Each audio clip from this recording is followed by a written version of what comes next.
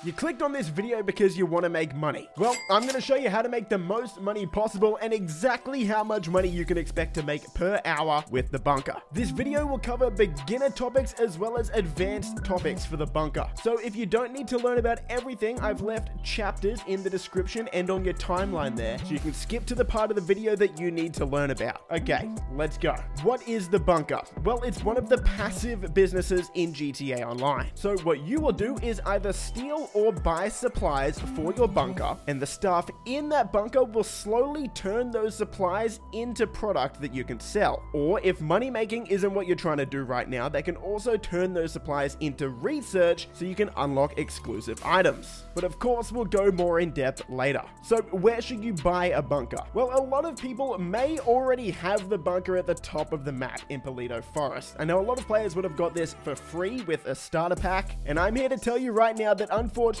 this is by far the worst bunker in the game. The reason for that is because you will need to complete sale missions in Los Santos, so you'll have to drive from the top of the map all the way down to the bottom of the map, maybe multiple times. And sale missions have time limits, so you might not actually be able to sell all of your product in time, and you may just lose hundreds of thousands of dollars. So if you have this bunker, the first thing you should be trying to do is get a better one. The best value for money is on the left side of the map here, the Chumash bunker. It's actually one of the cheaper bunkers, and it's the second closest to Los Santos. The main downside though is there isn't much on the left side of the map there, so if you're ever going to go there, it's going to be specifically for your bunker. The very best bunker you can buy is the farmhouse bunker. It's in a pretty good location, central on the map. It's the closest one to Los Santos, but unfortunately it is the most expensive. If you don't want to spend that much money, you can see I've got mine here, the Route 68 bunker. Any of the bunkers around this area of the map are pretty good, and the main reason for that is because they're very close to your other businesses that are likely out in Sandy Shores, like your MC businesses. So long story short, you can't really go wrong with a bunker unless you've got the Polito Forest bunker or the Lago Zancudo bunker as well. Those two are just too far away. As for your renovations, the only one I would recommend getting is the personal quarters. It's pretty cheap, and this lets you spawn at your bunker. So in the long run, this will be very, very useful. As for the other upgrades, the bunker style is purely cosmetic. The shooting range definitely isn't a necessary purchase. Same can be said for the gun locker, and the transportation is actually very, very slow. Like, it's faster to walk. So let's head inside and explain exactly how the bunker works. Once you head inside, you'll see 3 bars on the bottom right of your screen: product, research, and supplies. So like I said at the start of the video, once you get supplies for your business, the staff inside will either convert those supplies into product or research. In order to assign your staff to either manufacturing or research, you can do that on the laptop here where it says manage staff. So you can assign all of your staff to manufacturing and the research bar won't move at all. You can assign them to both, or you can assign them to only research. Of course, if you only assign them to manufacturing, they'll create product twice as fast, and the same goes for research. But if you assign them to both of the bars will fill up at half of the speed, because obviously they're doing both at the same time. Next, we'll talk about upgrades. This is very important to understand. If you don't understand this concept, the rest of this guide won't make sense. While the staff and equipment upgrades are expensive, you absolutely need to buy these. If you don't buy these, your staff will burn through the supplies 40% faster, and they will also be worth 40% less money. So for the rest of the guide, I'll be calculating profits assuming that you have both of these upgrades. Sorry to break the bad news to you, but if you don't have these upgrades, it's actually not worth running this business yet. You're much better off doing other activities like heists and contracts. As for the security upgrade, this is also somewhat important. This is because every so often your business will get raided and you will have to come and protect your business. If you don't protect your business, it will shut down, you'll lose all of the product, and you'll have to set it up again. If you buy the security upgrade, that will happen much less often, so if you can afford it, I would recommend it, but I would recommend buying the staff and equipment upgrades first. Okay, let's talk about making money, and we'll start with resupplying. If you have the staff and equipment upgrades, you should always buy supplies instead of stealing them. The reason for that is if you complete these steal missions solo, solo,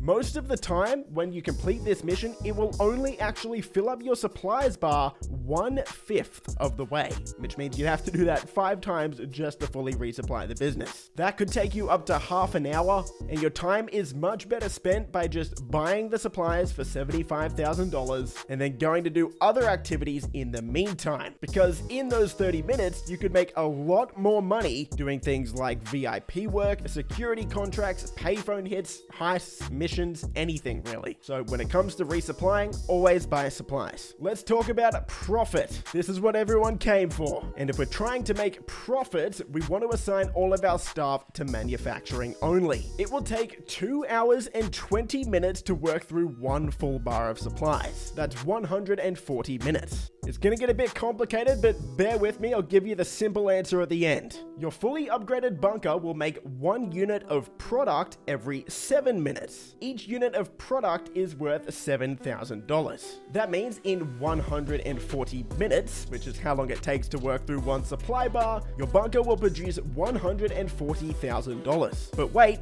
that's a lie. There's 2 more things we need to consider. When you go to your laptop and start the sell mission, if you choose to sell it in Los Santos, you'll actually earn 50% more. So 1 full bar of supplies will actually generate $210,000 worth of product. But that's also kind of a lie as well, because we're not actually making $210,000, we had to pay $75,000 to get the supplies in the first place. So that means our total profit from 1 bar of supplies is $135,000. Remember, that took us 2 hours and 20 minutes to get in the first place, so that means the profit per hour is $57,857. Now, that might seem not very good, let's just say that. But considering all of this is happening in the background while you can do whatever you want in GTA Online, it's actually pretty good. You just come back every few hours and reap the rewards. But if you do that, you want to make sure you do it right, so let's talk about sell missions, because that can actually help you make a bit more money here as well. When you're completing your sell mission, you want to take into account how many people you're doing it with.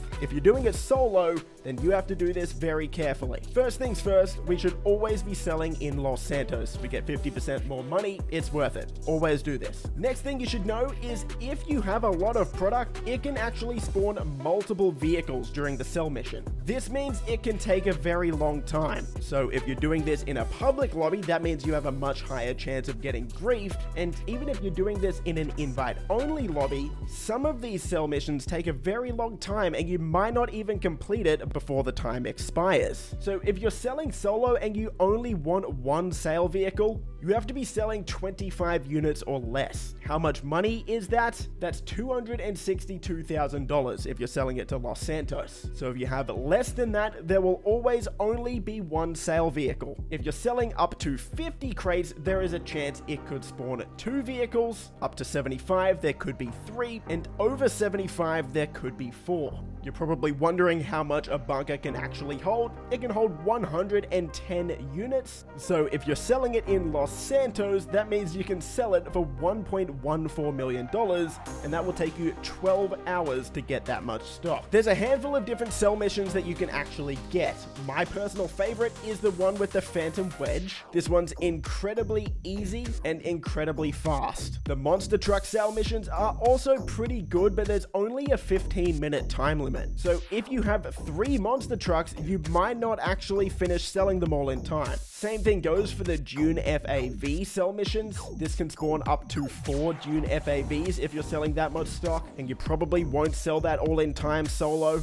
And then there's 2 different insurgent sell missions. The good one is the one you can see here, where there's only going to be 1, 2, or 3 insurgents to sell. Very simple, just drive to the destination and it's done. But you can also get this other insurgent sell mission where you have to drop off 5 crates per vehicle. If you get this one, I suggest just finding a new session immediately. You will lose a small amount of product, but this is by far the worst sell mission for the bunker. It takes a very, very long time, and the AI on the mission bug out a lot as well, and you have to chase them for like 10 minutes. It's really bad. Let's talk about the high demand bonus. So if you are crazy enough to try and sell these in a public session, you'll get a 2% bonus payout for every other person that's in the lobby, and that caps out at 50%. So if there's 25 or more other players in your lobby, you can earn an extra 50% on top of what you're already earning for the sell mission. But it's a big risk because people will probably try and blow up your cargo, so that decision's up to you. Let's talk about research. If you want to do research, there are 45 items that you can unlock. Some of these are only cosmetic, they're liveries, weapon skins, that sort of thing. Some of them can be somewhat useful, like enhancements for certain vehicles, and then some of them are actually very good, like the 5 Mark II weapon types, like you can see on your screen. Unfortunately, you can't choose which one you want to research next. It will pick one of the 45 randomly, and you'll have to complete that bit of research before you can research something else. This essentially works the same way as the manufacturing. If you assign your staff to research, over time this bar will fill up, and once that bar is full, you'll unlock the research. There is a much faster and expensive way to unlock research items though, and that's by fast tracking your research. So as soon as that research bar fills up even just a tiny bit, you can actually pay money just to finish the rest of the bar. If the bar is basically completely empty, that's going to cost you $225,000. That will cost you less if the bar is more full. And that's basically all there is to it. The bar will fill up at the same speed as the manufacturing would if you choose to dedicate all of your staff to the research, or you can assign them to both manufacturing and research and they'll do half and half. You can also call Agent 14 while you're out and about in the map and request a research mission. That will set you out on a mission that's similar to the steal supplies mission, where you go out, steal some research and bring it back to the bunker, and that will fill up about 20% of the bar. Let's talk about the newest way to make money with the bunker, and that's the ammunition deliveries. Every 48 minutes, this truck at the front of your bunker will fill up with weapon parts. All you have to do is walk up to this vehicle, press right on the D-pad, or E on PC I believe, and then drive that vehicle to an ammu-nation. Most of the time, enemies will chase you and try and hunt you down, and once you complete that mission, you'll get $50,000, which is actually pretty good considering they're pretty quick. If the delivery is a long way away though, like you can see here, mine was over 6 kilometers away. That's a pretty long way to drive this slow vehicle. What you can do instead is actually just blow up the vehicle and then go straight back into your bunker. For whatever reason, this doesn't destroy the supplies and they'll be ready to go again. So I did this, did it again, and I got an ammu-nation that was a lot closer, only 5 kilometers away. Finally, let's talk about the mobile operations. In order to start these missions up, you need to own a mobile operations center, which you can buy through Warstock Cash and Carry. This starts at $1.225 million,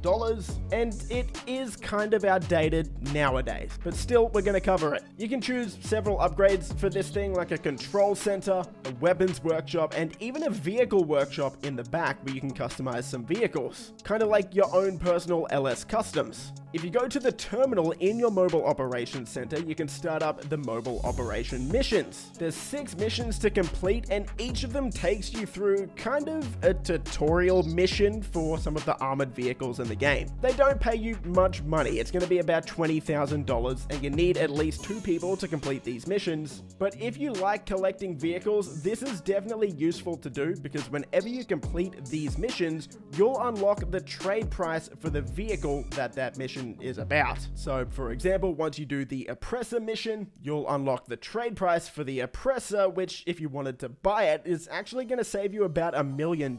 So kind of good. And there you go. Now you know absolutely everything you need to know about the bunker. If you enjoyed this video, if it helped you out, leave a thumbs up, consider subscribing for more stuff like this. Stay safe, and I'll see you in the next video. Boys. Favorite color, money green. Paper. I've been on my grind since I was in the 7th grade. Had my first kid, I was only 17. Always a provider for my pack like Wolverines. But you won't find me on the mountaintop. Need no calculator.